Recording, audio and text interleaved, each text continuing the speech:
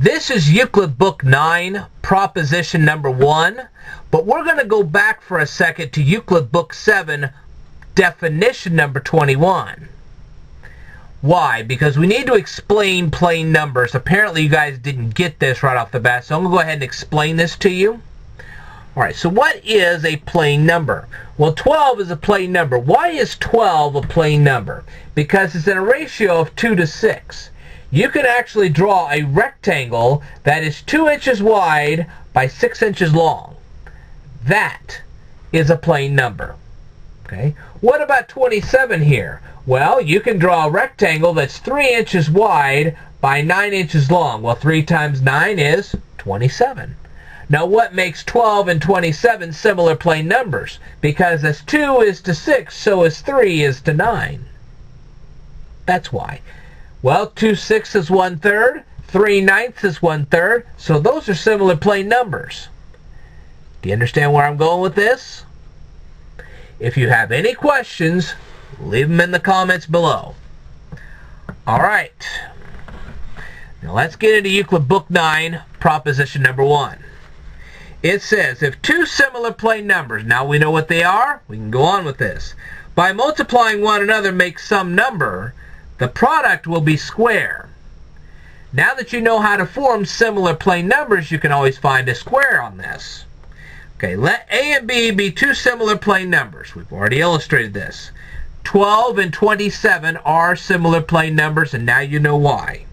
And let A, by multiplying B, make C.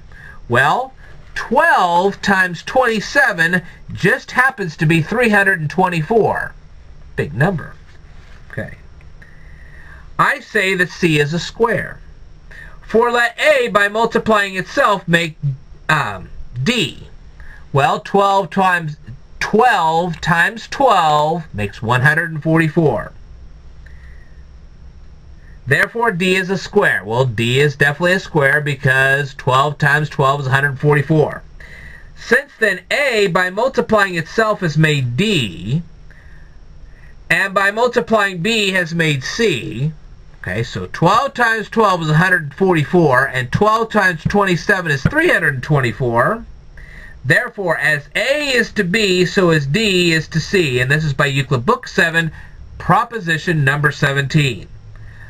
Well, as 12 is to 27, so as 144 is to 324. You can do the math all by yourself.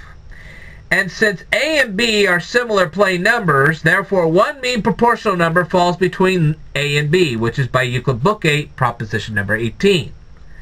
But if numbers fall between two numbers that continue proportion, as many as fall between them, so many also fall between those which have the same ratio. This is by Euclid Book 8, proposition number 8. So that one mean proportional number falls between D and C also. And D is a square. Therefore, C is also a square. And this is by Euclid Book 8, proposition number 22.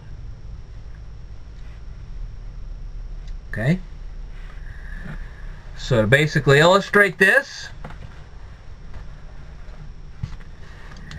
we're saying as 12 is to 27, so as 144 is to 324, and we were talking about mean proportional, which is this number that falls between all of these. Okay, there's a mean proportional here.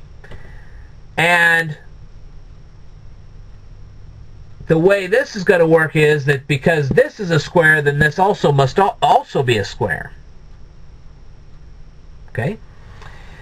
And that's how that whole proof works. If you have any questions, just leave them down here in the comments below. I will tell you more in a future video. Stay tuned.